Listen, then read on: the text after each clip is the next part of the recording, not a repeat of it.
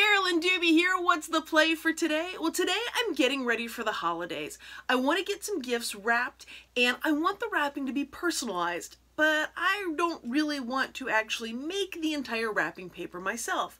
So I'm going to do a little cheating. I am going to take some rolls of wrapping paper that I bought. They were each the whopping 97 cents at full price, so we're talking some thin paper here. But that's okay because it had great patterns to do a couple of things with. I'm going to take some of the things that I do in my art journal and actually apply them to this wrapping paper to make the wrapping paper a little more fun, a little more me, and customize it. Well, here's the first wrapping paper I'm going to work with. It has all these fun ho-ho-hos all over it, but it's just white and red. And I want a little bit of that scribbling, journaling kind of vibe. So I'm going to grab a pen that is very juicy, and I am just going to loosely sketch around the outlines of the letters. Now, this is not precision work. This is not rocket science. And really, I think it would work with any pen. I just wanted one that was super juicy and would really stand out. Also, too, because this is such cheap, thin paper, that I don't want anything that has a really sharp point to it because it will probably end up ripping the paper. Again, cheap, thin paper, 97 cents a roll. Now, I've zoomed in here so you can see that I am purposely not trying to exactly stay on the line because I really want a loose, sketchy look to this. That also takes all the pressure off. And the pen that I'm using is called FUD, however you pronounce it. I'll have a link to it over on the blog at acolorfuljourney.com for you. Now, I have to admit, I kind of wondered if I was going to think this was tedious and that if I would get bored after doing a few of these. And what I found is it was actually kind of relaxing to just mindlessly be tracing around things, didn't have to stay perfectly on the lines with anything. It was really quite enjoyable to fill in a sheet of this. Well, here's the second wrapping paper that I used. Now, these Santas, it's on a dark black background, and I'm going to use the same black pen to trace around and do the same kind of technique that I did on the ho-ho-hos. Very loose, sketching around it, no pressure to be absolutely perfect. Just want to give Santa a bit of a sketchy, scribbly look to it.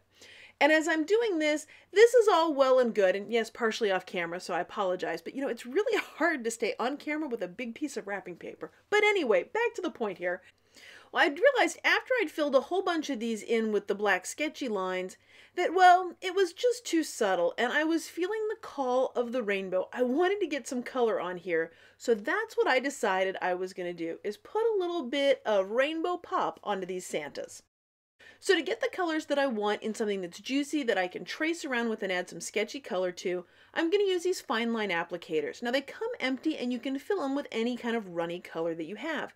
I'm going to be using acrylic inks here and I'm shaking them up really, really well. Now the first two colors, the green and the blue, I will tell you went in without any problem. Notice the white paper in the background, it's still white. So I'm going to show you the process here with the yellow. You can put it in dropper by dropper, but that's so inefficient. I just pour it in, but when you pour it in, you never know if it's all going to go in or if some of it's going to spill. Or like this, a giant glob of color that was in the bottom of that. Apparently I didn't shake it up as well as I thought. So I'm going to kind of put that in as best I can, smear around the color, at least use it for something. And I'm also going to offer you a word of caution. Now, there's a glob thick something in the bottle. If there's something thick like that in the bottle, guess what? It might actually clog up the tip because only things that are really runny will go through a very fine tip. Well, I'm going to live on the edge. I'm going to take the big risk here of leaving that stuff in the yellow bottle. Now, it might clog up on me. It might not. It might work fine today and clog up in 3 days. Who knows? But I'm going to take that risk. So I've cut a piece of the wrapping paper off with the hope that I'll have a better chance of keeping it on camera here for you. And I'm going to start putting some sketchy color on Santas. Now I started out just doing the tips there. Of course, the yellow's off camera, so we're just going to call that one an oops. And as I'm doing this, I'm like, no, I want more color than just on the top of his hat. So I'm going to come around and do the bottom part of his hat. And I'm doing the same kind of sketchy thing where I really don't have to stay in the lines. It's actually better if I actually go over the lines because it puts color in different places and helps it stand out.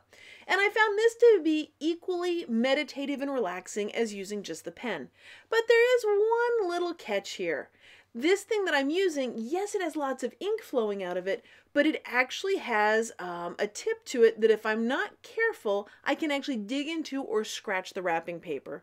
So I do need to keep a light hand as I'm doing it because it's a fine metal tip on this thing, not some smooth round ballpoint something. And I'm just going to keep going until I've got color on each and every one of the Santas. Well, yeah, this isn't quite enough color for me. This is a little too subdued. I want Santa to be a little bit bolder, so I'm going to come back in with the fine liners and put more color on him. And when I say more color, I mean a lot more color. I'm just going to go all loosey-goosey, mustache, all around the face, all sorts of color all over Santa. He is definitely going to be a lot brighter than he was when he started.